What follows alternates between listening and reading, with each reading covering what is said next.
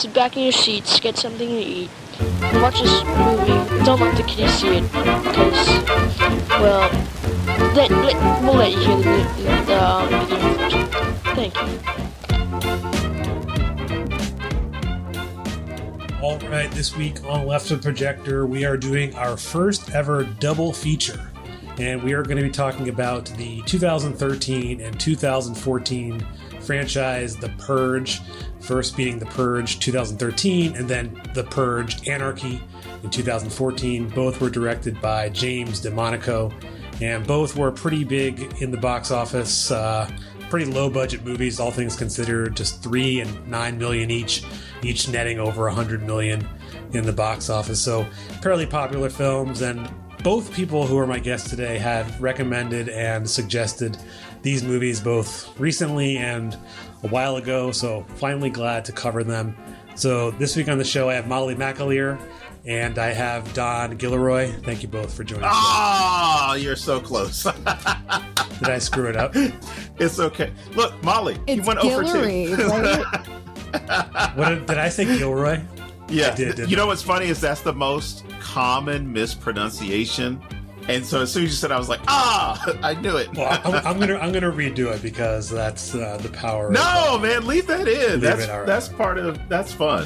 Like, yeah, I guess that's true. But I don't know. So I guess for anyone who had listened to an older episode, Molly and I talked about Ferris Bueller's Day Off, and I think whether it was either during the episode or at some point, you mentioned or asked if I had seen The Purge, and I hadn't seen them.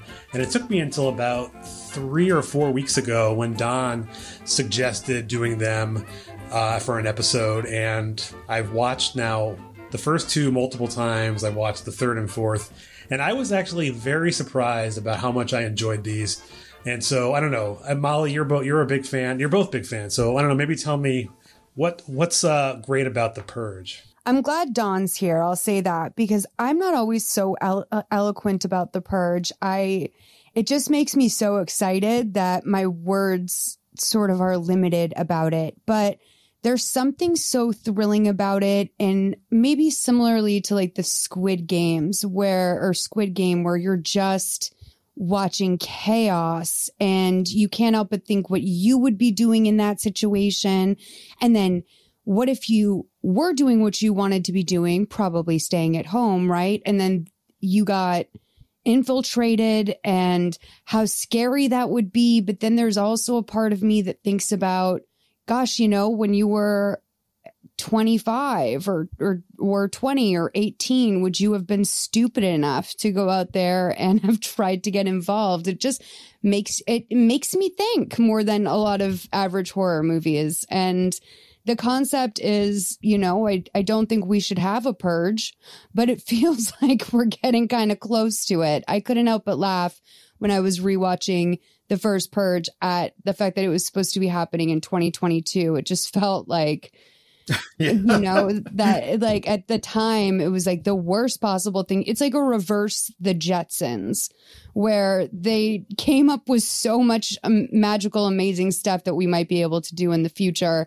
And with The Purge, like, we're getting kind of close, but the idea that they thought that maybe 2022, that was their projection, there was just something very thrilling about it. So I'm super psyched to talk to you guys.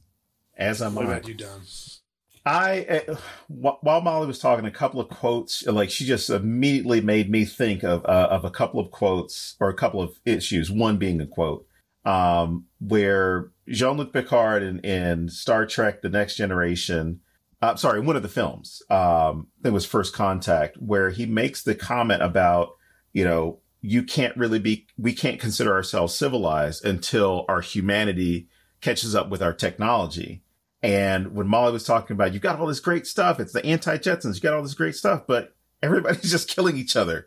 And you just see how really bad ideas are accepted as good ones because people are not thinking about the outcome. People are not thinking about the effects of any of those actions. And the other was, I think the same production, I think it's Blumhouse that's doing this as well, which is Civil War. They released, I guess, the trailer around Thanksgiving or December or something. And I saw it and my immediate thought was, anybody who is excited at the premise of this movie is troublesome. Because when I first heard of the Purge, and I've got the same feeling I had when the Purge was announced. I'm sorry, the Purge film was announced. He got me scared for a second. I was teaching high school. It was the last year I was there because I was done. And one of my students came to me and she said, "Oh, Mr. G, there's this new movie coming out where crime is legal for 12 hours a day. That's so great. Could you imagine if we did that in the real world?" And I looked at her without any hesitation. That's the stupidest idea I've ever heard of in my life. She was like so excited at the concept. And I looked at her and it's like, so you mean to tell me you'd be comfortable living in a world where anybody and everybody can commit crimes? That is very bad. I mean, commit crimes with impunity. Think about what's the day after that going to look like? It's funny that you say that. It's a cycle. I have heard people who I would call maybe, I mean, in your case, it's a student, but I've heard people that sort of, I would maybe describe as simplistic thinkers be like, the Purge isn't the worst idea that I've ever heard of. And it's like, well, you're not thinking about what that would really look like. You're thinking of how fun it would be to hit up a convenience store and rob it, or how fun it would be to, go do a bunch of illegal drugs or whatever. You're not thinking of the people who really honestly own weapons in this country and what they would do with it. And now we're in just such a place of, how long ago were you teaching? I was teaching, that was 2013 when I left, and then I went to Arizona State. I was there for about 9 years. I mean, in 2013, I don't think anyone could have fathomed, truthfully, that we'd be exactly where we are with the political landscape. Maybe, some bigger picture thinkers could, but I don't think your average American citizen thought that we would be in the place that we are. No. I don't know. Some of them were looking forward to it because, Molly, I don't know your age, but and Evan, I don't know yours, but I was around in the 90s when that right-wing surge was taking place where you had Waco, you had Ruby Ridge, and you had all these hate groups that started popping up, or at least making themselves known. And it was very scary as far as we had people bombing abortion clinics in the 90s, and it was... I mean, and then of course you look back further in time, you think about things like the 80s or just the 60s as far as the violence enacted upon civil rights activists. Yeah. Yeah. Well, I just turned 40, and admittedly I lived a very sheltered, privileged white girl life for the most part of my life. So you're right. I mean, that's difficult to, taking all that into account. You're right. We shouldn't purge. Well, no. But look at it this way, Molly. You're recognizing where you are, right?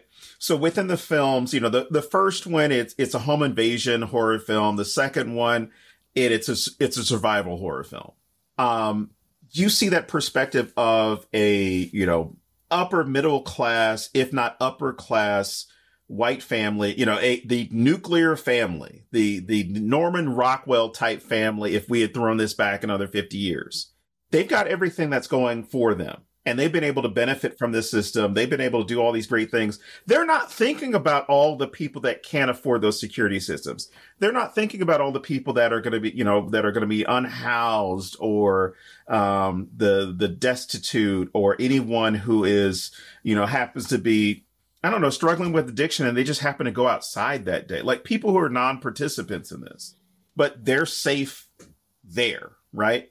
And then you have the survival portion of the second one, where you get to see a working class family, and you don't really understand, what the I always forget the couple's name, but I don't know where they fit in as far as socioeconomic class, but they understand the Purge is bad. Yes, Shane was his name. I knew it was one of those names. Shane and Liz, I think, right? Yeah, when she's she just goes, Shane, and I'm like, oh, that's one of those names. Okay. So that just always sounds difficult coming out of a person's mouth like that. Anyway, sorry to interrupt. Unless it's a Western, then it's okay. But then Westerns have their own issues. But no, you get to see how this mother-daughter team are explaining how the purge works. And they're like, this is what it's like for us. Like nobody's, grandpa went and sold himself to this white family so they could kill him so that his daughter and granddaughter could have a better economic situation. So they could actually buy a home or move out of where they were. The idea that he's willing to participate in the system as a victim, but how all these people get taken advantage of, the way in which they all get exploited. I looked at the statistic that was offered in this film, or in the second film, where they say, the year is 2023. Unemployment is below 5%. Crime is low. It's all thanks to the purge.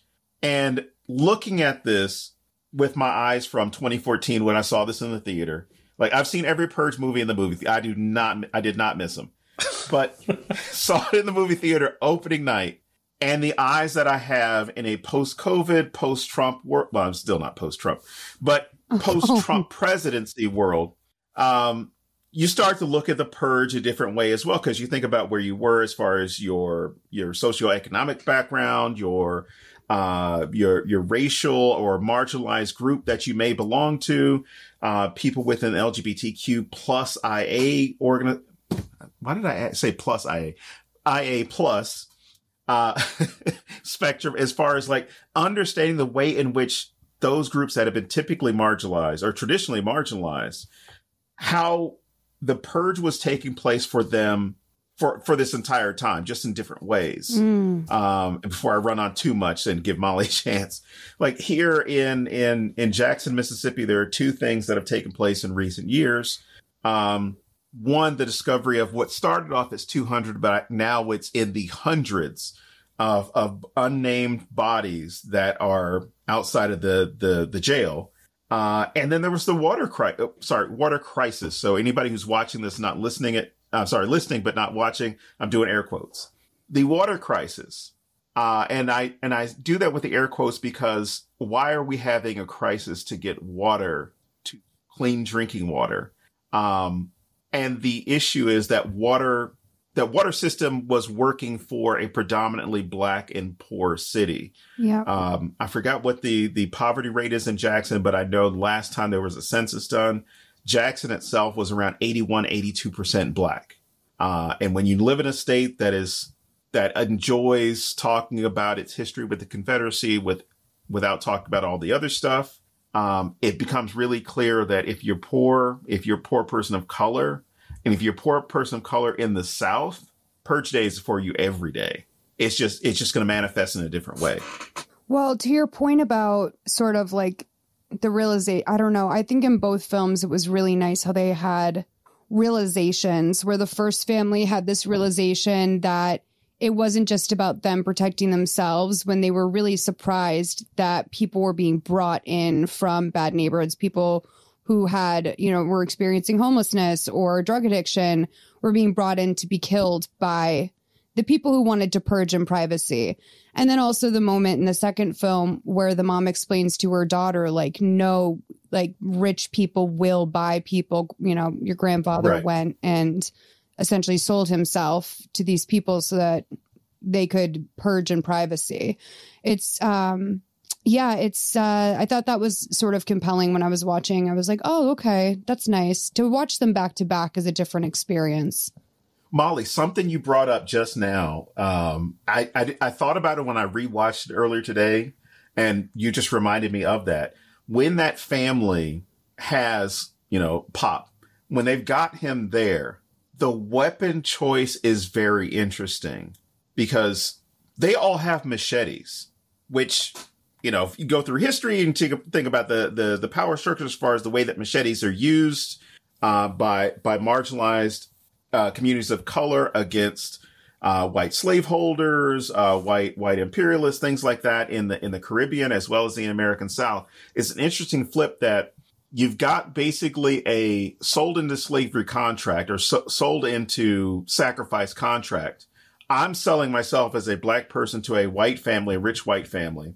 They are going to use a tool against me that I may have had, as far as my ancestors, had to use to cut sugarcane or rice cultivation, anything like that. But it would also be used as a weapon. So it goes from being used as a tool to a weapon that I could use against the person that's keeping me enslaved. But now we've got this flip of you're using this weapon that has so much history within America, as well as other nations. But within the American chattel slavery system, you are now going to use it against me. Not only that, a machete it's a hacking weapon. It's not for precision. It's to make somebody suffer. It's something that you want to, at least for this family, it's like they want to have that full experience of chopping somebody to death, as opposed to you have a gun, you have a knife, and you may just stab them in the heart, or you might cut their throat. This is something, it is a messy type of scene. And I'm glad that at least where we were with films in 2013 and 2014, we weren't in the Wild West of the early 2000s, like, movies like Hostel and whatever, where it was just torture porn. So I'm glad that they didn't go that route with this scene. It's just implied this is what's going to happen. You can envision what's going to happen because they have the plastic all around that room to let you know it's going to be a mess. I think this brings up a good point, maybe for both movies, and just kind of like the concept of the purge in general, where primarily it's wealthy people. I think you said, Molly, like, who has the guns primarily in society, people who are conservative, maybe people who are wealthy too can hoard guns. And they've now are preying on poor, people of color, working class, whoever it is in the two different movies, it's different groups, but they're very, very rich, which is not the people who are like attacking the family, the Sanders family in the first movie. They're like rich, but they're not like, I wouldn't necessarily make them out to be True. The wealthy family in the second movie where they're selling them out. I guess my point is that the rich people in this franchise they want to commit violence, but they want to do it like in the privacy of their own home. Whereas you think about the violence committed by the system is something that everyone is able to see. So it's almost like they're bringing the violence to themselves so they can, do it as this little ritual where, they put their hands in the little circle and they praise their, the new founding fathers. It's very much this religious, puritanical kind of weird, creepy ritual that they don't just go in and start cutting them. They have to make it a process. I don't know. The first movie is definitely new money. I'm sorry. Oh, sorry. It's okay, Don. The first movie is definitely new money, and the second movie is definitely old money. Yeah, I was going to say that at least in the opening of this film, the second film, I'm sorry, there's a narration that says, America praised the altar of Smith and Wesson. And so I just wrote down, it's like America's true religion is death and dollars. Because it's another film that talks about the exploitation, or at least has a moment of exploitation of the working class, is Cinderella Man, where James Braddock, portrayed by, oh my God, Russell Crowe, portrayed by Russell Crowe, he's given this speech to these promoters and says, hey, I got my pride, after they tell him, like, you could get killed in the ring. We can't sponsor this. This would be really bad, blah, blah, blah. Says there are people dying on docks, on the street every day. There are people dying in these Hoovervilles. Said the only problem is you guys haven't figured out a way to make money off of it. And that was what was sitting in the back of my mind was, how can somebody make money off of X? And that's when you get to determine whether it's exploitation or if it's productive. Whereas, let's just say, I'll self-promote here. So I've got a book and I go ahead and say, this book is going to cost you X amount of dollars. I wrote it. I produced it. I got the resources to put all this together. Whereas if I go another route and I say, I don't know, I'm going to use AI to create the next bestseller. I'm exploiting other people's work and stealing other people's property, intellectual property, in order to do that. that's how, I mean, there are people who are doing that. But anyway, when it comes to this, you see how insurance companies are involved. Healthcare is involved. Gun companies, obviously. You have security. Protection. Yes. You have all these institutions in which you could do this or make this happen, but make money off of it. It would be completely different if it said, hey, we're going to give you guys a day, go off in the woods. We don't give a damn if like 10 of you come back out of 100. Great. Then it's, I don't know. It becomes an issue of it was two groups, two warring factions, two groups that did not like each other. I'm not selling them anything. I'm not giving them anything. Nobody else is. You guys handle this yourself. Go fight, whatever. Is completely different than I'm going to see how, not just how much money I can get away with making off of this and how many people I can exploit to the point where I'm going to be making money for life off of this. And that's all I see is just this reproduction of this cycle that keeps going on, going and going and going. Because even in the third one, Michael T. Williamson's character makes a comment that he's going to stay in the store because he can't afford the insurance, the Purge insurance, because it's special insurance. Yes. And you think about all the people that are put in harm's way because they can't avoid the Purge. And this is a great way to even explain something like capitalism. You can't afford to fight against the system. You can't afford to work within the system. So you end up being exploited by the system without your consent. But I love these movies. They're so I love good. talking about these movies. Also, Dawn, you probably know this, but you're so smart. I'm really, I've loved the thoughts that you've had so far. And yeah, I really admire your approach to these movies. No. This is conversation that we are all having. It is productive conversation. Each part is essential to have a conversation. Thank you. So I will take the compliment, but I'm going to say this is a group effort. Well, let me bring in briefly like a little bit about the first movie that I think it, for maybe anyone who hasn't seen it, just as a bit, obviously we've talked about what the Purge is, but the main protagonist of the two, I guess, main characters in the first movie are played by Lena Headey and Ethan Hawke, and they're essentially, wealthy, suburban family, and they have two kids, I guess like a 17-year-old daughter and maybe a 12-year-old son. And the thing that you talked about, made me think about bringing this in just to talk about that is you talked about the who's making profit off this. And Ethan Hawke's character is a salesman for one of these security systems, primarily for like the rich suburbs where they can have, fancy metal gates on all their doors and cameras and everything. And he's bragging. He's very excited to brag about how he's like the top salesman of the year. And I think maybe you, Molly, said how eventually they come to the realization that maybe it wasn't worth all of the things that they've done, to off the backs of all the people. And, he even makes a mention at one point that 10 years ago they couldn't pay their rent. And now he's looking at buying a sailboat. Like, it's very clear that this family, you said, Molly, that's new money, very obvious that they've made a fortune off of the Purge. They've succeeded, and they've now are exploiting the people that they are now housing briefly in their home because their son has the empathetic spirit or soul to open the security system, bring someone in who's being hunted.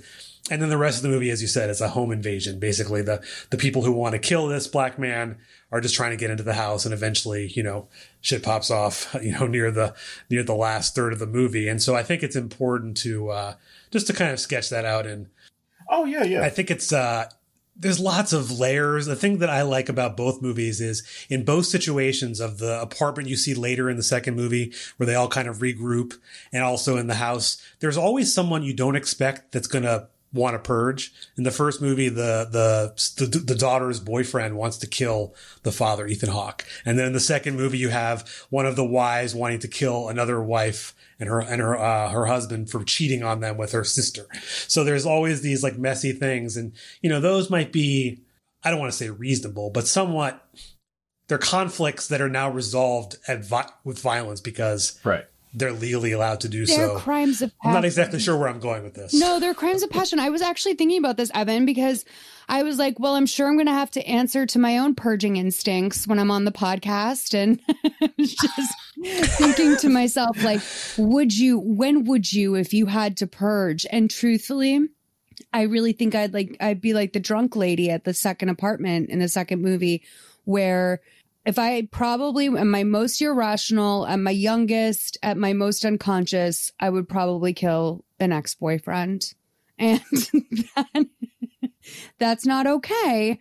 But I was thinking to myself, if you had to purge someone, who would it be? And it would be a crime of passion type thing. And also we see with the main character in the second movie, the sergeant, like that, he went for the exact same reasons, which is like, you harmed me, you harmed someone I loved. Like I've been waiting for this, motherfucker. Like that's like sort of the element of the purge that I find to be really like gripping, is that it would be an opportunity that I think so many of us have had, or the thoughts that we've had where it's like, I really could go, like I could go right now if you told me. And the idea of all of that stuff happening in one night it's neat and tidy.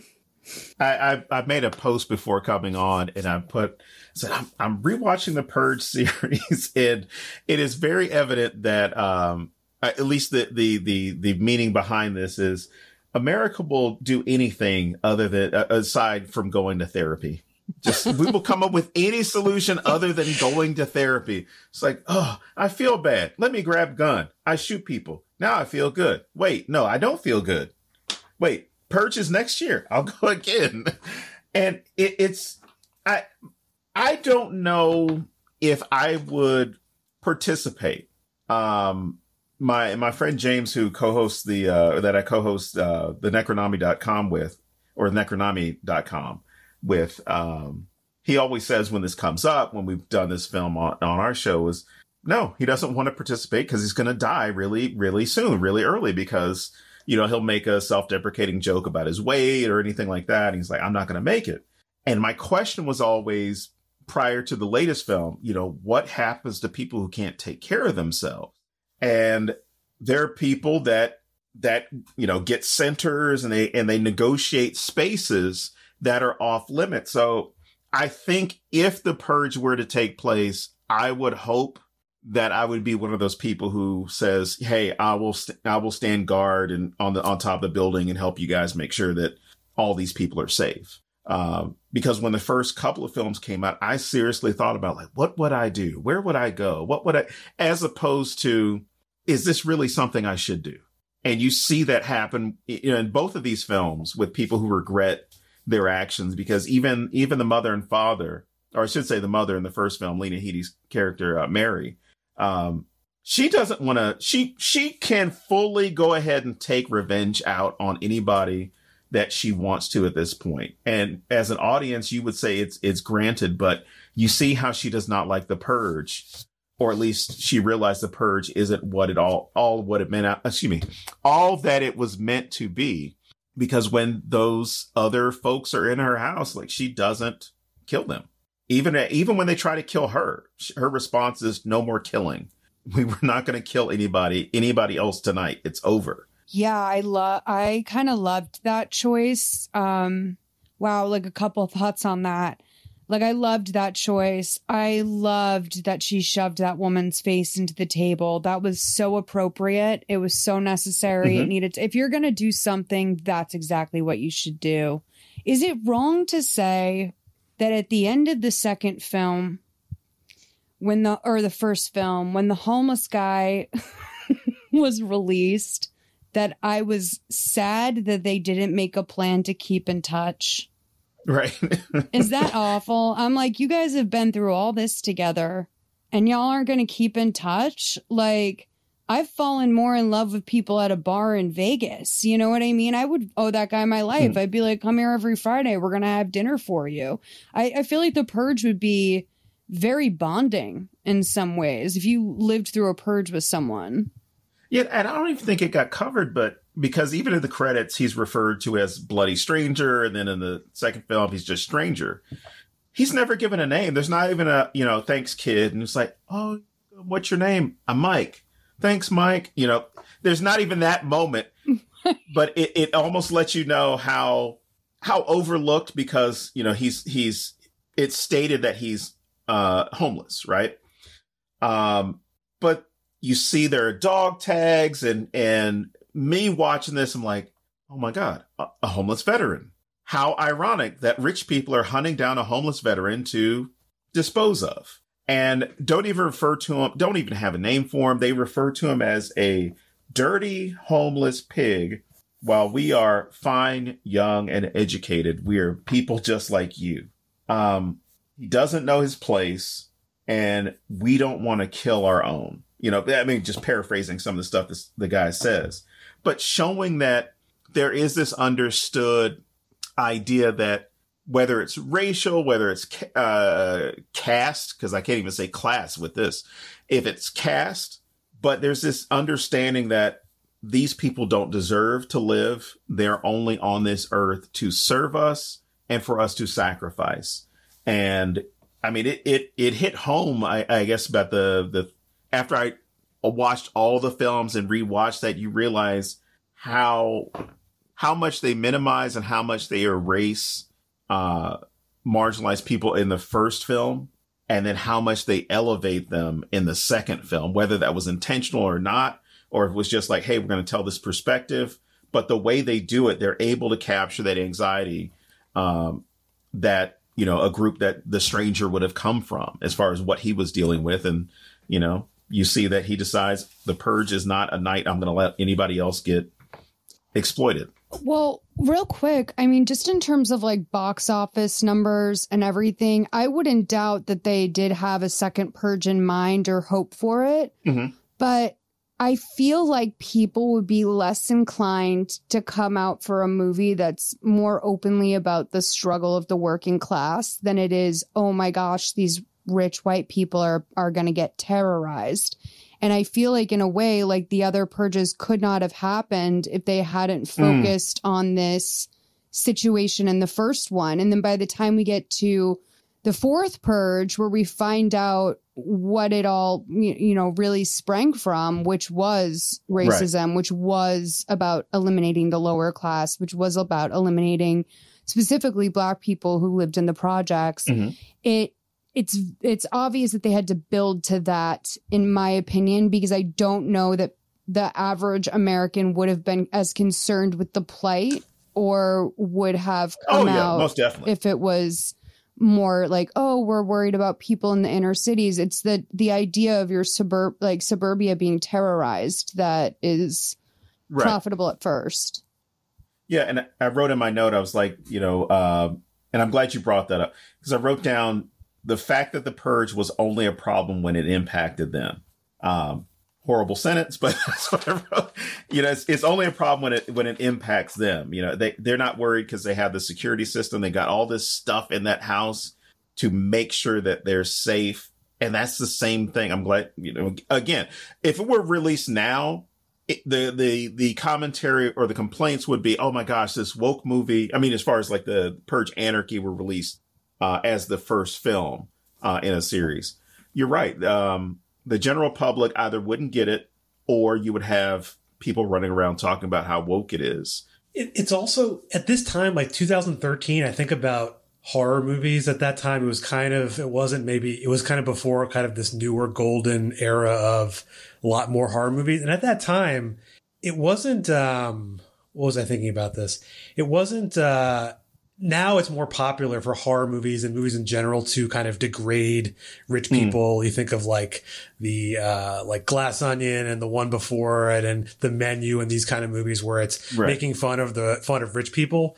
Whereas in this movie coming out, I think well before that era, having it be kind of degrading rich people and showing kind of their power over this and what they can do and the reason that they like the purge also is why it had to be the first one too. Again, I think there's no way you could have started it, as you said, Molly, from the second one. You have to have this first one. And then it just kind of flips it on its head by saying, now we're going to show the perspective of the people who are actually affected beyond just a random guy who gets dragged into it because the rich people are hunting him down. So I think they made a good choice. And I was just trying to see when they decided to make the second one. It seems like right after it was instant. It was successful.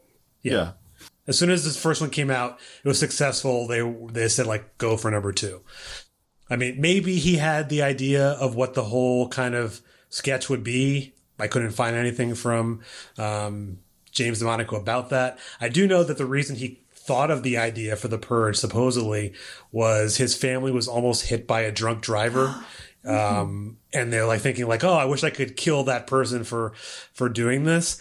And I don't buy that story. And I'm going to throw in something that this is my theory on why he created this movie. And it's only because after I watched these two movies, this is completely random. I watched an old Alfred Hitchcock movie called Rope with James Stewart. And have you seen that movie? It's probably my favorite Hitchcock movie outside of Strangers on a Train. It's so gay too. Oh yes, I mean yes. The John Dell and Farley Granger should have been like kissing but that's separate. But the whole point of the movie is the point of the movie for anyone who hasn't seen it. I won't ruin it because the movie starts with two men strangling their friend with a rope, hence the title. They throw him into a trunk, and the main character is saying, I'm so cocky about this murder, I'm going to throw a dinner party at my apartment to flaunt it over everyone. And he invites the character who played by James Stewart, and James Stewart and him have this conversation basically saying that they believe that rich people and people of higher class have the moral authority to kill people of lower classes because of their station in life. Well, now, you don't really approve of murder, Rupert, if I may. You may, and I do. Think of the problems it would solve. Unemployment, poverty. Landlords, of course, are another matter. You're seeking an apartment? Call on our Miss Sashwaite of the Blunt Instrument Department. What a divine idea. If it suits your purpose, merely... But then we'd all be murdering each other. Oh, no. Oh, no. After all, murder is, or should be, an art. Not one of the seven lively, perhaps, but an art, nevertheless. And as such, the privilege of committing it should be reserved for those few who are really superior individuals. And the victims, inferior beings whose lives are unimportant anyway. Obviously. Now, mind you, I don't hold with the extremists who feel that there should be open season for murder all year round. No. Personally, I would prefer to have Cut a Throat Week or Strangulation Day. And there's a little speech about it. And I'm watching this speech. I think I tweeted about it saying, like, this has to be what James DeMarco watched and thought of this movie. I don't buy the other story. Or maybe he just saw this movie and it seeped into his brain and it spat out as the Purge franchise. I don't know. But anyone out there should go watch Rope. Yeah, it's great. And it's streaming. I mean, it's out pretty much everywhere. Yeah, Rope. Yeah, and yeah, so that's just an aside as to kind of how the franchise goes. But so a couple other, we talked, I guess, a lot about the first one, and I didn't really sketch out the plot of the second one that much, but you both kind of mentioned it, is that it starts off with you see kind of like a working class woman at a diner and her coworker, and she needs money essentially to pay for her father's prescription medicine that he needs. Again, immediately showing off the bat like kind of the plight that you didn't get to see in the first movie of the actual people who are still suffering. So poverty might be or unemployment might be at 1%. Crime might be down, but people are still poor. People are still working hard to make a living. And I think that's an important piece because it didn't eliminate crime. It just funneled more money up to rich people by all the things you said before, Don: security, insurance, guns, TV commercials. I mean, God knows what they're showing. They're probably like podcasters who have like Purge podcasts, it's got the whole thing. Purge kill of the night. Yeah, exactly. Like slow motion, instant replay, all and these then kind like of a sick leftist shit. version, which is like the missing purgers or something. That's about all the people that were lost during Purge night that no one talks about, from all sides for sure. The one thing that got me a bit, and I have to now say, my mom, whenever I have her watch horror films, I don't always tell her it's a horror film because her mind goes straight to, this is going to be stupid. It's going to be, the acting's going to be horrible, whatever. These are unbelievable situations. This would never happen, right? I sit her down to watch something like The Purge, and she would say like, yeah, this shit could happen. Mm-hmm. And I'm saying this to say this. I fully disagree with my mom. I don't think the Purge would happen the way it happens in the film because the those in charge of the purge would monetize it to no end. Just the idea of, oh, it's going to be guns, security, this. You mean to tell me there's no one like in the first film, like Ethan Hunt's family? There's no one that's out there. Not, I'm watching the security cameras. Oh, I'm going to watch all the cameras in the neighborhood because I want to watch people die. Yes. I want to see this. You'd have streaming content. You'd have Instagram influencers that were participating in the purge. So they would do this stuff. I fully envision they would do stuff like, I really don't want to kill anybody, so I'm going to pay this guy to kill some, kind of like the Yes. George Bush crack thing.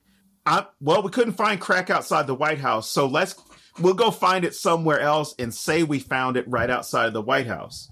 I feel as there would be so many people that would be, there would be TikTok trends about,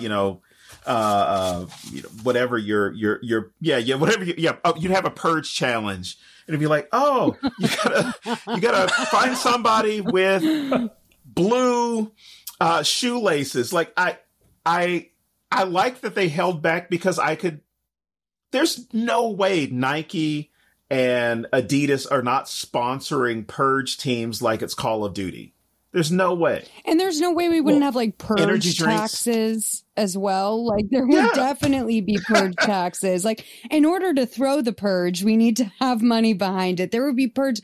The elections would be purge centric. Like it's so true. You're so right. But no, I do think that Monster should have. That's kind of unbelievable that like Monster energy drinks or something didn't team up with the purge to create purge juice. Purge juice. Yeah, like a quadruple shot of Red Bull or something, like bring back Surge Cola Absolutely. or whatever that was. Oh, you know what? I lied. I would participate in the purge. This is what I would do. I'd put the cocaine back in Coca-Cola. There we go. Just kidding. Well, this is unrelated to what you were just talking about, but it's another thing that I couldn't help but think about. So one thing that's part of the purge is there's no ambulance, there's no official channels for people who are injured.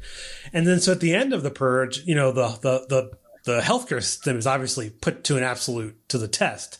All the hospitals are going to have lines out the door in big cities and all these things. And I think about all the money that would then have to go to the hospitals to then fund the things that happen to the purge. Then you start thinking about, well, all the money that they're going towards the purge, they could just give everyone healthcare.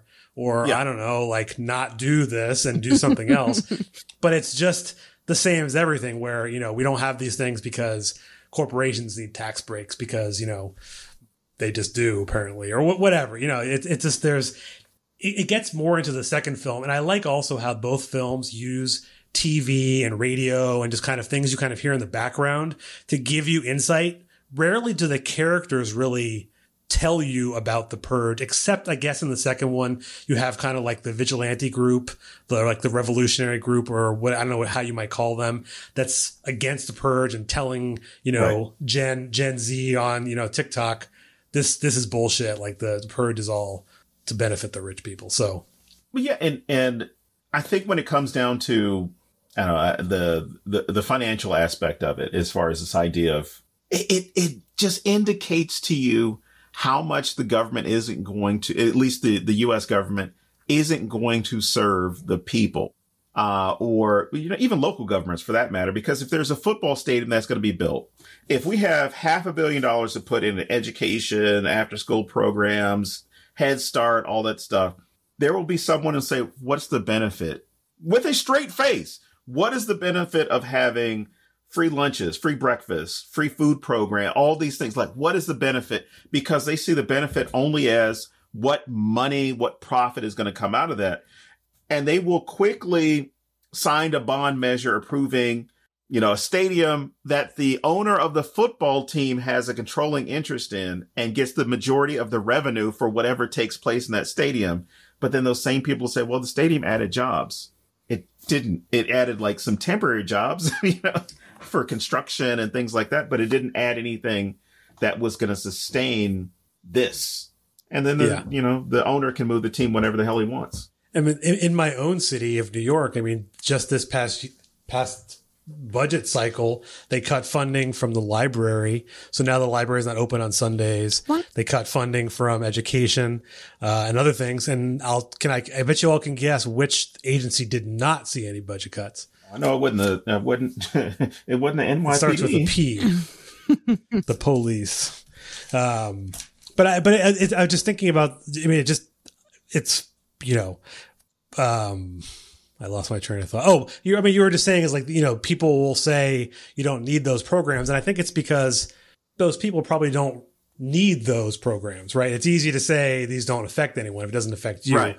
And I think what makes the second film also so effective is it's showing, again, going back to the grandfather selling himself to be killed to a rich family so that he can provide $100,000 for his family.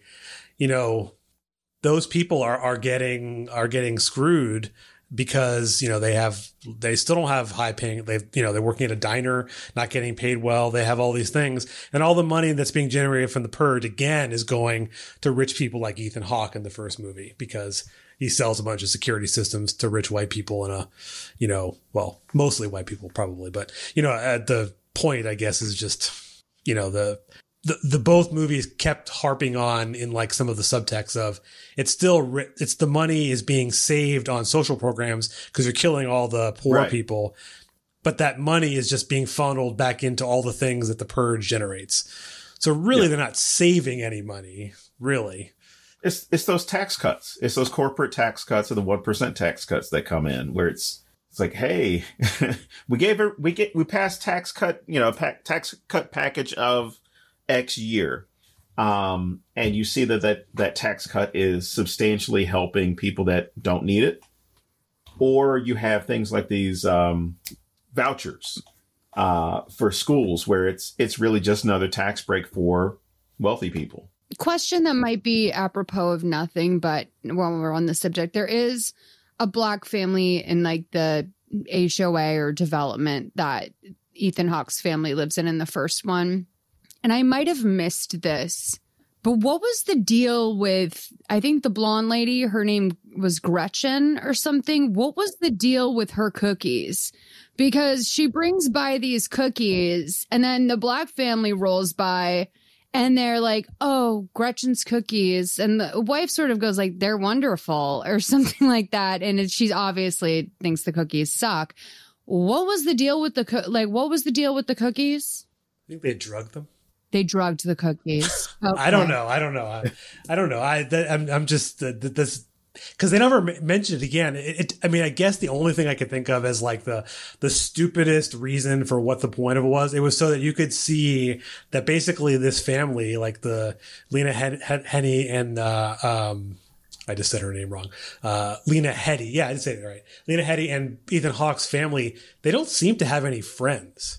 Like no one in the neighborhood likes them, because they're getting rich off of them, which I also thought was the reason for later going to kill them is because they built an addition on their house for making money selling security systems. It's not like the people in the right. I don't understand why they're so angry about that. Like they probably sold the Purge insurance to other people, like, from whatever they're doing to live in a house that's equally as big. So I find that like maybe of all the like holes in the movie, I don't really understand what their beef is. You see how trivial some of the issues are that somebody needs to purge, right? It's, you took this money from like you fixated on this. But yeah, I could see somebody getting upset because, I don't know, somebody didn't say thank you or Gesundheit or something like that. I mean, there are people that are that petty. It's like, oh, you think you're better than me because you didn't. I mean, well, there are people who've told me that I think I'm better than them because I was reading a book one. Oh, no, I'm like, from what? Boston. Like, so that's like the motto is, oh, you think you're so smart. Like, yeah, no, for sure. But also, I mean, it reminds me of Serial Mom in some ways where it's just like, oh, you didn't say thank you to the birds, or you didn't do, some sort of politeness or kindness or social order that they would have to belong to, which are really just, sort of these manners that aren't really manners. It's more just social, it's social graces amongst the upper middle class or high class. And that is, that's exactly the kind of thing that would piss off someone in an HOA. This just made me think of something that's ridiculous. Imagine, just because you're thinking about like, oh, you didn't say God bless you. This idea came to my head of imagining if like the show Seinfeld like lived in the universe of like where the Purge existed. And he's like, they would argue over like something that happened and they're like going to kill them the next Purge. I don't know. Kramer would be I can just think of George Costanza. Costanza would purge. Maybe. Or no, maybe Kramer. Kramer would definitely purge. Yeah, they couldn't stop him. I see Kramer's like just going and picking the pockets of all the dead bodies that he comes across. Looking for like a winning, a winning ticket from the track or something. Well, that's actually, you know what? I see Kramer's. Oh no! I see Kramer's walking through and like he's walking through all this violence and nothing happens. He's just looking around like unscathed. But that said, like to your point though about like Kramer going and picking pockets in the second movie, when we see that they get sold off by a group of people who are like, we don't need to kill you, we just need money. Like for so many people, right. The Purge could be a come up for them. Like this could be the thing that gets them through their financial year, or the thing that makes it, not so people aren't scrounging for groceries or whatever, is that they have this extra Purge money. And that is an area where the lower class could actually make a killing off the Purge, so to speak. Yeah. It's, I guess you could call them class traders in a sense, right? They're selling out their fellow, community for money. And I mean, you can't, I don't want to like blame them because they're in the situation where like it's no different than like, going towards, some kind of crime because you needed to pay your bills or whatever it is. That's what this group has gone towards. And then it also made me think about in the second movie. Wow. You were just saying about the selling off. What was it? Oh, and there's also like the people at one point when one of the main character, like the waitress, is walking home from, I'm blanking on her name at the moment, is walking home from work. There's some people like in the street trying to sell her guns, just on the street, being like, this is just part of, society now, rather than have the guns be, kind of hidden. You're just now oh yeah, I can just walk down the street and buy a Smith & Wesson. Oh, it's like concert well, not t-shirt. only that. Concert t-shirts, Purge shirts. No, you get the gun, kind of like the t-shirt gun where it's like boom, 9mm, boom. But no, like you bring up a good point about when she is going, walking home, and you have the solicitors that are like, hey, you can't just bust people in the face. You gotta use the Smith & Wesson. You gotta use this. We got Uzis. We got this. And so when he's having that conversation with her, as she's walking away, it's like, hey, I take all kinds of payment. And you're sitting there like, oh my God, think about all the people. I mean, there's already the exploitation, but then you're talking to a woman of color, Dawn, a working woman of color who is already probably way scared and anxious about the night. And you're offering, well, you can pay me in sex to protect yourself. And just the way that one little thing gets thrown in, you're sitting there like, holy I mean, you got gender, but then you also have race, age, class that's thrown into it as far as the insecurity of her own personal space as well as her live space. It was remarkable how they were able to throw that in as kind of a real subtle jab at everything. And it's interesting because then you get their super, I guess it's the super in the building, who's like hitting on her when she walks in the building. And he's now slighted by all the times that she's like rejected him. I say that in quotes because, it's... he's a nice guy. His perception. He's a nice guy. That's a nice guy who's using his right to purge, and he insinuates it's going to be a good night. So obviously we can read the subtext there. But another thing I actually was going to mention as part of the movies in general, we've been talking about the things within it, and how the analyzing some of the movie and everything. But then I think about with a lot of movies that I've done that are very on the nose as far as what the critique is. I think there is a subset of people who will watch these movies, who do watch these movies, and take the complete opposite where they're like, I'm going to go fucking purge to, I wish we could do this.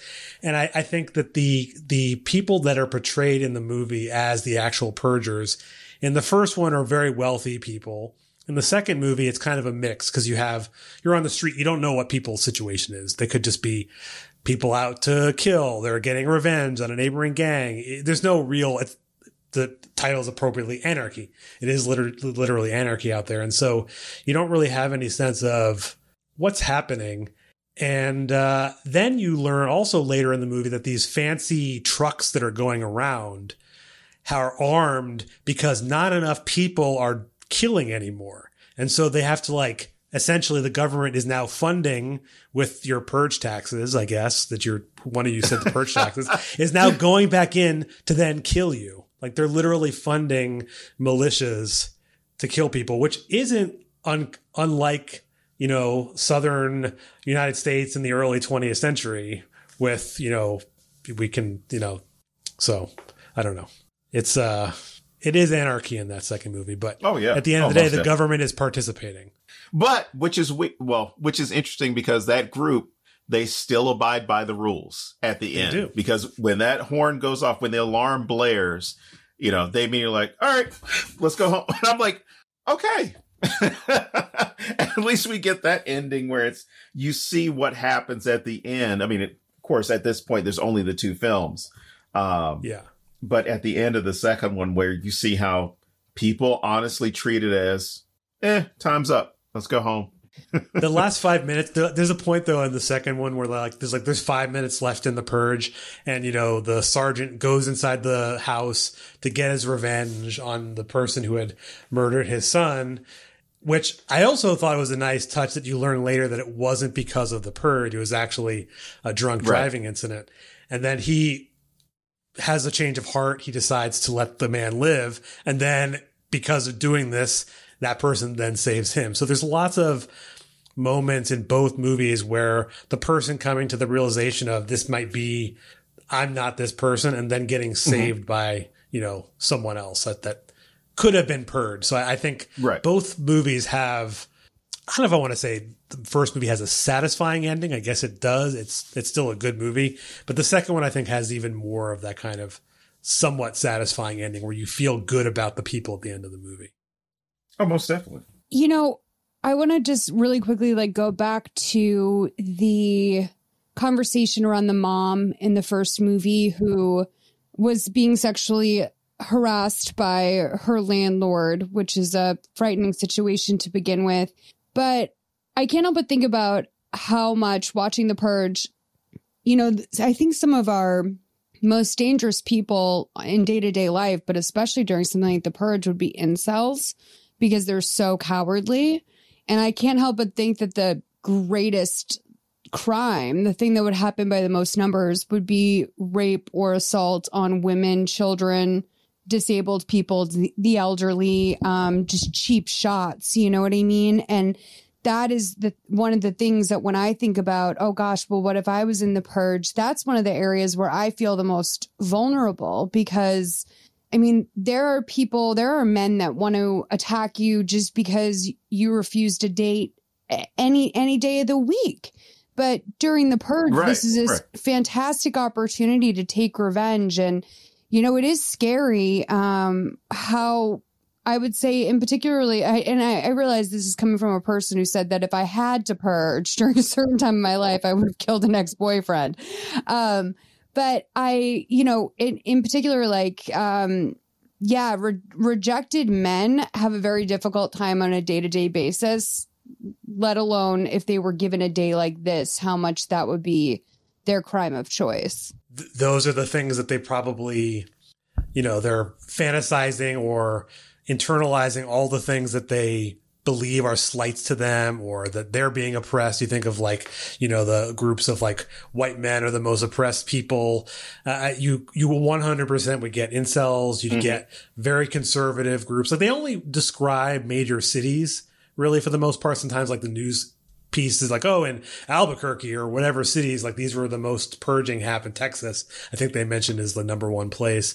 But you don't also even get a sense of what would happen in more rural towns where there really isn't the same kind of protection that you would even have from Right. people in your community. So I think you'd see a lot of these awful crimes like that just people would just have free reign to do, that they probably would do if they could. Business idea for Andrew Tate. I mean, if he wanted to, he could do a 1-month excursion in the States that starts 3 weeks before the purge. So these guys could walk around getting rejected, collecting enemies, have their week during the purge. You know, I mean, like, you could bring anyone from around the world. That's one thing too, is that like the amount of people that could travel to America to participate in the purge is... Well, that happens in the third movie, right? There's like Oh, tourist is purgers. that right? Okay, pardon me. I did watch that one more recently than the others, but yeah. You probably had that in your subconscious. I think so. The purge lives within me. Yeah, I think one of the first, because I watched them all pretty recently. The third one, at the beginning, I think they showed some tourists from like Germany or somewhere in Europe at an airport getting off, being like, "We're here to purge," and so it becomes this like tourist attraction.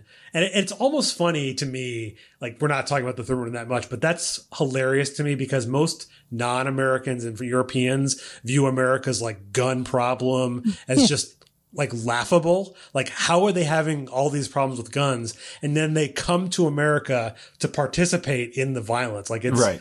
That's on like everything is so on the nose that it's almost impossible to comprehend. Like, that's why I don't think how you could watch this movie and not see it, at least generally, in this perspective. But, you know, someone I knew got mad at me when I ruined RoboCop and told him it was the kind of movie it was. So, you know, who knows? RoboCop being like maybe the most on the nose action movie ever made. Yeah, which anyway. I mean, not to, you know, sidetrack, but that was my problem when people complained about the second one. People who were purist about the first, saying that there should have never been a remake. I'm like, did you not see RoboCop 3? Because it kind of messed some stuff up. But the way in which they talk about how the military industrial complex is tied in to police departments and sheriff's departments, but it's also basically exporting the stuff that they want to use as part of the military industrial complex, but they're using it to oppress people abroad. And then it becomes an issue of like, hey, this worked really well in war. Let's try and take the same technology and use it for, I don't know, Detroit. Yeah. Oh yeah. I've done RoboCop on the show. It's one of my favorite movies of all time. So we could be sidetracked for a long time, but, but, I don't know. I can't think of any other. I mean, we've basically gone through. I mean, we've quote unquote spoiled all the movies for everyone. We kind of get the redemption arc, I think, a little bit in both.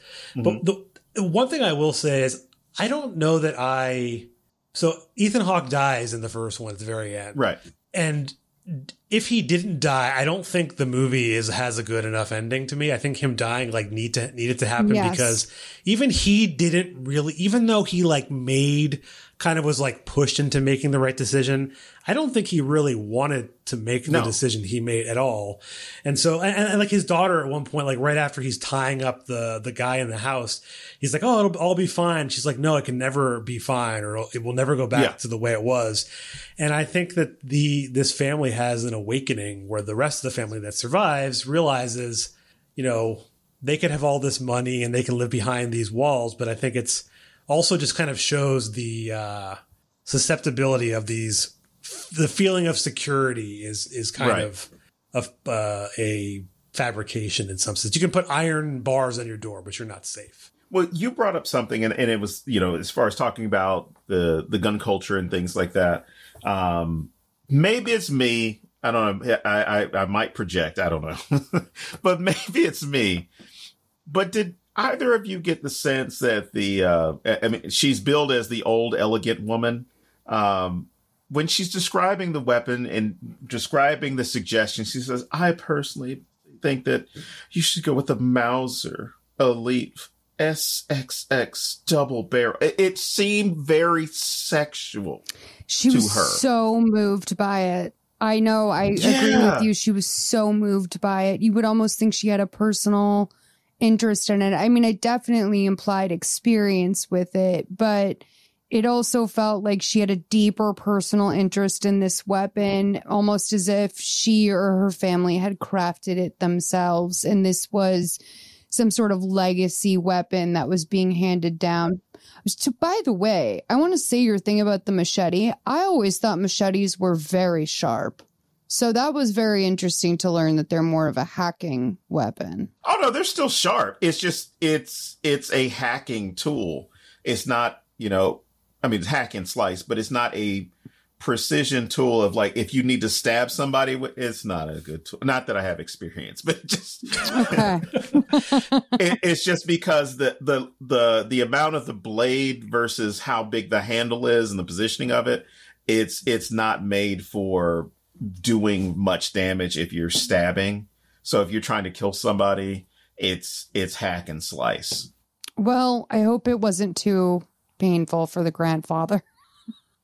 I have a feeling they just kind of leave that there, right? They just kind of leave that there. And like, I'm thinking like, it's funny as I was watching them, like, I hope there was like a really bulletproof contract to like, they're actually going to get paid on this if they can survive the, this purge. But they're like, it's interesting because the end of the movie, it just kind of ends, right? He redeems himself and then they're driving off. You wonder, the only character that really recurs heavily is the sergeant. He's in, the first, I guess it's not in the first movie, but he's in the second movie, the third movie. I like that the franchise using some through characters, but kind of leaving people behind in a sense where you don't get to see their story. Just generally because I like movies where there isn't like a, Hollywood ending in quotes. I mean, there is good endings, but it's still the fucking Purge. The Purge didn't end in these movies. You still have it. So like you're thinking, well, this violence is going to carry on the following year, regardless of what happened this night. Like they're safe now, but they could be not safe in 364 days. So I don't know. Did you guys know that the couple in the second movie, Keely Sanchez and Zach Gilford, he's from my favorite show, Friday Night Lights, which I loved. Did you know they were married in real life? I did not know that. Yeah. Isn't that interesting? I love Friday Night Lights too. Matt Saracen. Yeah. Yeah. They were, they're married in real life. And, I thought that added an interesting element as well to see them on the brink of their marriage, not them as actor people, but their couple being, it just must have been, I don't know, must have been exciting for them. Well, he the Shane character has that mild redemption scene when they're in the tunnel of the subway and this thing is rolling down, shooting down at them. And he just, these people have never shot guns before and they're just taking people out. Yeah. I mean, gotta respect them for that. With the exception of the sergeant and then some of the characters in the third of none of these people have experience with guns. That's the other thing about all of this too, is people are using guns on a day just to kill people most of them have no training. Oh, no. It's yeah. These people who don't know what they're doing. Keely's character said at one point something to the extent of, "Are you just handing us guns?" Which I think on any night but Purge night would have made more sense. If someone now handed me a gun, I would be completely appalled. On Purge night, I think that I would have enough false confidence to be like, okay, fine. If you're giving me this thing, I guess maybe we're okay in this alley. But yeah, gosh. God, there's booby traps in the alley too that they set so that the guy, his leg gets snapped. Right. It's it is crazy. I keep going back to the idea of all the technology and things that people are buying, booby traps and these crazy things that you would never think to use in a civilian setting. This is military grade equipment that's now just thrust into the middle of downtown LA or whatever city. It's just wild. Well, it's really a wild movie. I think in some of the ways that women like true crime, that might be some of the ways that I'm sort of comforted by this movie in a weird, sick way where I'm like, oh yeah, anywhere I walk could be dangerous. That's good to know. There could be a booby trap on the other side of the sidewalk. The confidence with which he walks out there and then to watch it all get taken away from him in such a scary moment was, I felt like, okay, I'm taking notes. Like, don't walk out onto the sidewalk without looking down first, you know? Yeah. And who's cleaning up all those booby traps like the day, like after? They going up there and like sweeping it up. They have like the Purge cleanup crew because like their bodies all over, you know, I mean, these are just stupid questions that like, you know. No, there actually is a Purge, I guess, day after Purge, like cleaning things. Is that in the alternate side movie? parking? They allude to it in the. Okay, in the I gotta watch the fifth one. I'm watching it as soon as we get off of this. I'm not even kidding. Like, oh look, all day tomorrow I'm gonna watch the third, fourth, fifth. I'm gonna write my fan fiction. So I watched the 1, 2, 3, and then I rewatched 1 and 2 yesterday and today. Not both days, like one yesterday, one today.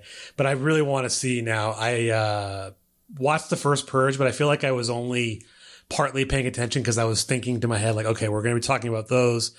But that seems very important in the lore of kind of what, because it's called the first Purge. So it clearly is taking us back to when it became a thing. And so that's like the one to watch. And as much as I love all of these movies, I did get to the first Purge last. And I'm kind of glad that I did, seeing the way that the series played out, because the third and fourth were my first ones. No, the second one I was brought to a little like the way that you like to surprise your mom, which by the way is a little mean. I'm just going to be honest, but God bless you. No. She watches it. She loves it. But if you tell her it's horror, she immediately like, everything and this is unbelievable to me. Yes. I don't like it. No, I get it. It's not that she's scared of anything. It's just kind of like, it's like, I don't know, trying to convince somebody to eat something that they would normally eat, but you just called it a different name. I completely get it. No, so two things. One, I wound up seeing the first Purge because my best friend invited me to go see a movie, and we both, we work, we don't have time to hang out the way we did in our early 20s. And so when I was invited, I was like, yeah, I'll go. I don't care what this thing is. I just want to see my bestie. And, then I was introduced, we were just both horrified, and now it's become our sort of tradition to go see horror movies together. But that was my first introduction to the Purge. And at the time I was dating someone who knew Keely and Zach. And I thought that was I was like, but they're playing a divorced couple in this movie. Like, are they okay? I took it very seriously. But yeah, I got kind of sort of tricked, not really, into seeing the second Purge. And so that's where I started.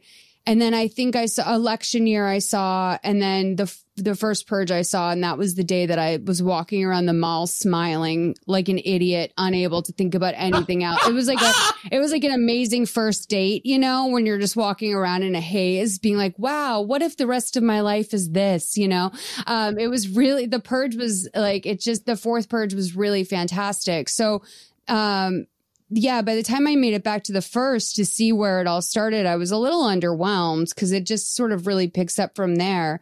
But secondly, I will say with Blumhouse, one time I did have a meeting there, and I knew it was like I don't like to do a ton of research before I go in somewhere because one, I feel like it's creepy, and two, I feel over-prepared, and that's not really where I'm at my best. And so I went in knowing that it was like a place that did horror movies, that they had done a lot of specialty horror movies. I believe this was right after Get Out had come out, and I think they did Get Out as well.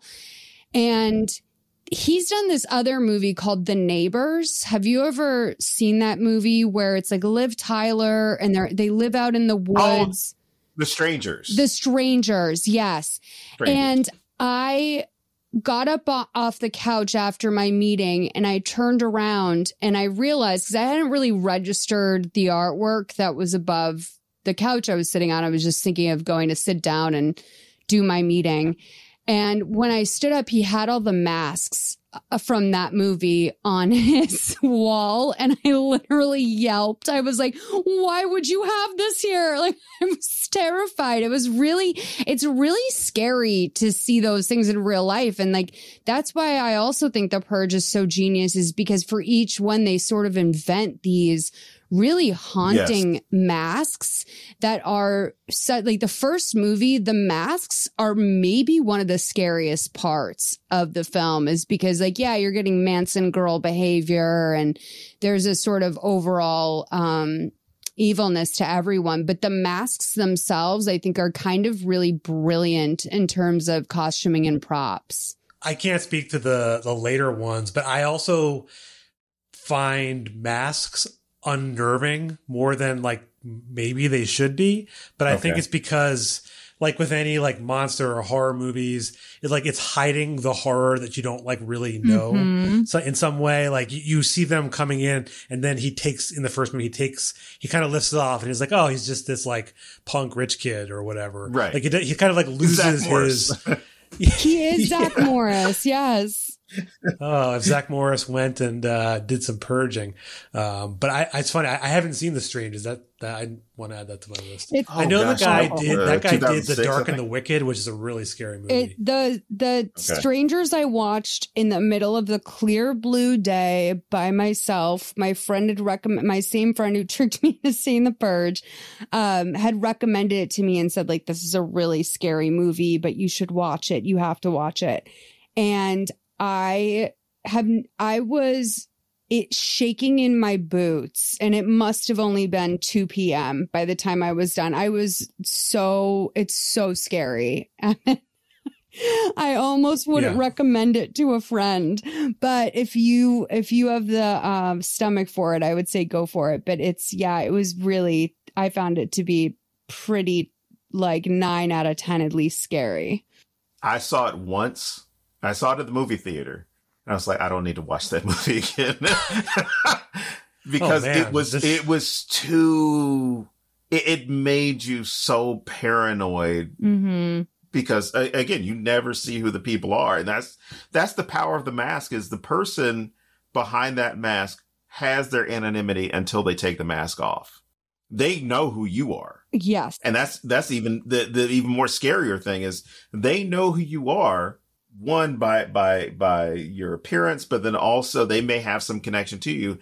So your mind is just struggling to figure it out. The two of you are going to like the fifth one, because they continue on with masks and coverings in that. And the ones that they have for this are very creepy. Yeah, the new one is available on Prime, I think. You have to watch commercials, but that's okay with me. Can I ask you guys one more question, but just like an open-ended? So the guy that they cast, the sort of Zach Morrissey guy that they cast in the first movie, he had to have been, like, the casting description must have looked something like, you need to have an amazing smile. It reminded me of another movie that I can't put my finger on at the moment, with the smile. It's another horror movie that I feel like I've seen sometime recently, where the smile just like gets you. Like, it's very creepy. His mouth it's almost like he's still wearing the mask, like the lips, and it just keeps going. Yeah, it was very unsettling. Great films. Yeah. I don't know. Either you have any last thoughts?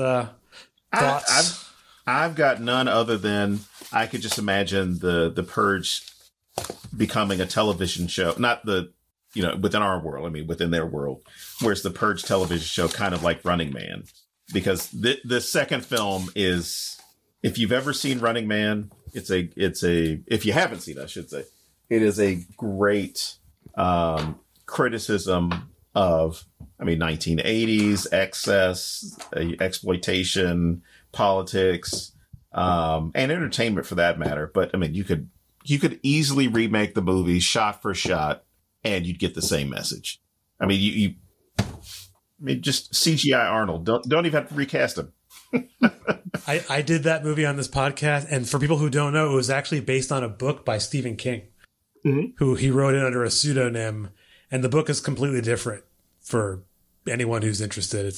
But yeah, Running Man is a solid one. Yeah, anyone out there who, even though we've ruined all the the first couple Purge movies. We didn't. I think that despite there's so much. Don't ever think that, because there's so much action in each. Oh, there's a lot. Spoiled. I should say spoiled, not ruined. I didn't mean like we've ruined the movies. Now no one would want to watch them. I mean that we have now given you what's happened, but I think you still would be satisfied in watching them. I think across the board here, all of us, Don and Molly, both would give these two films, or at least just watching The Purge, all 5 stars, it seems like. Yeah, it did surprise all the main characters live, except for Ethan Hawke. But I guess I would say, if I have anything to say as a final note, I hope everyone goes and votes. It's like, I don't think we're actually very far away from a reality in which something like this could happen,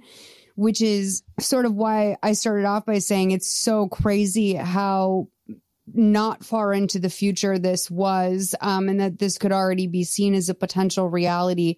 I really, really hope that where we're at right now with, on the night of us recording this up, and I hope I'm not like taking anything away from by the time this airs, but like Trump just won in New Hampshire, like it is very scary how close we could be to a world like this. And I just really hope everyone goes and exercises their vote and votes for the elderly man, even if you don't want to do that, the right elderly man.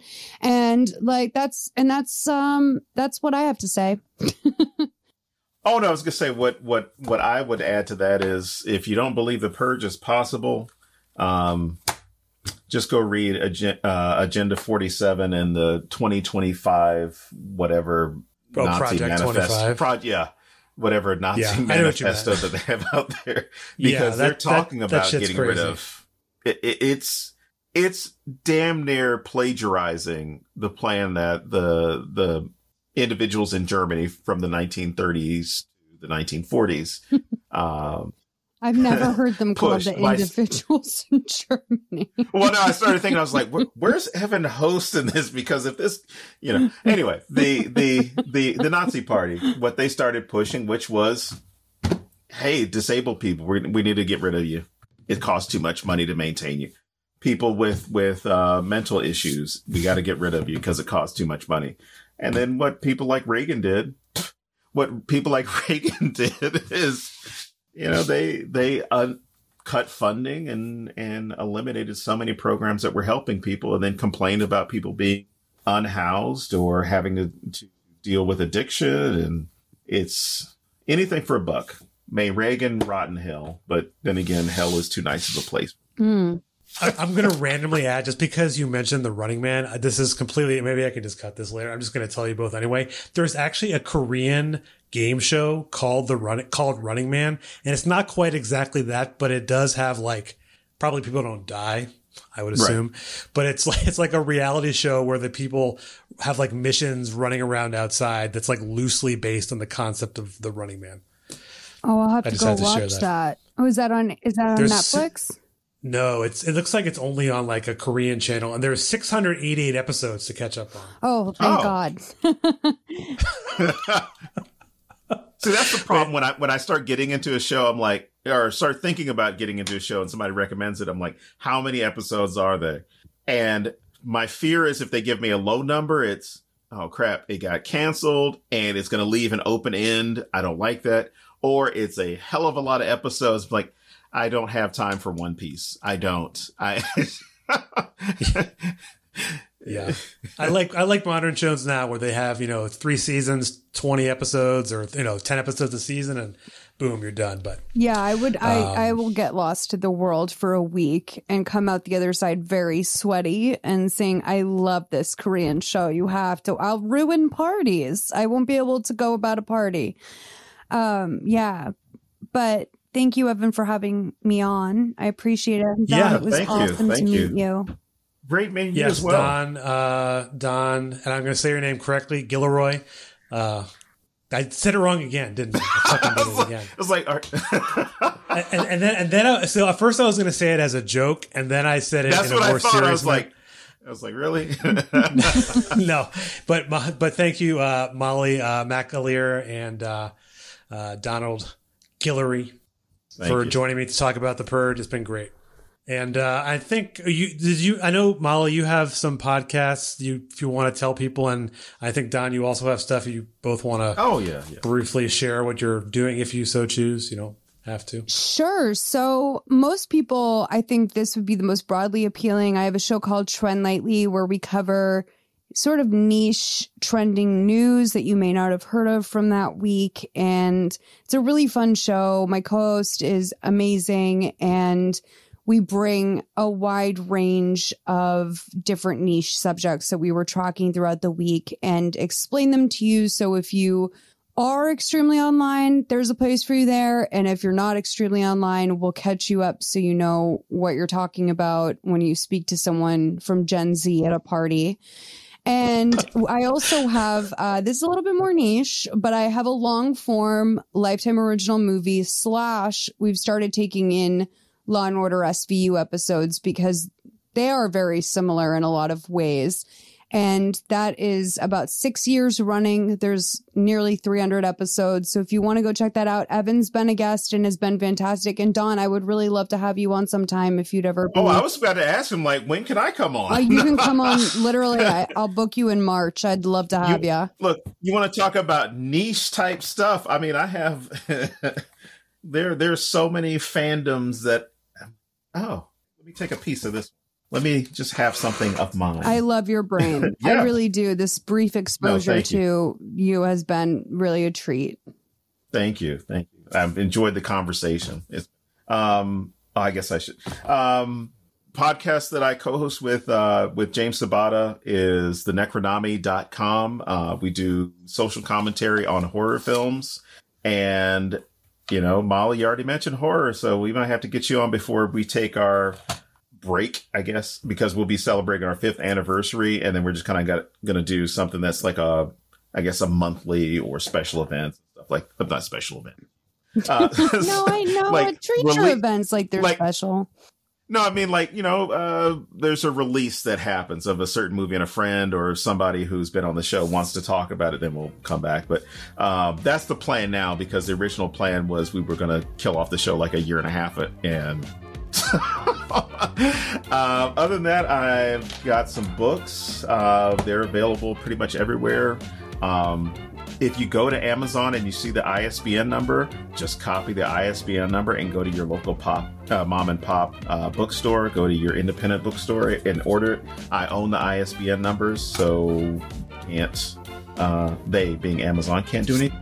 So other than that, I do it all. Well, I'll put notes to both, or links to both all that stuff in the show. You can get your books and podcast galore. But it's been great talking to you both. And you can subscribe to this podcast wherever you're listening right now. You can just hit the subscribe button, and you'll be able to listen to future episodes of Left the Projector. And we'll catch you next time.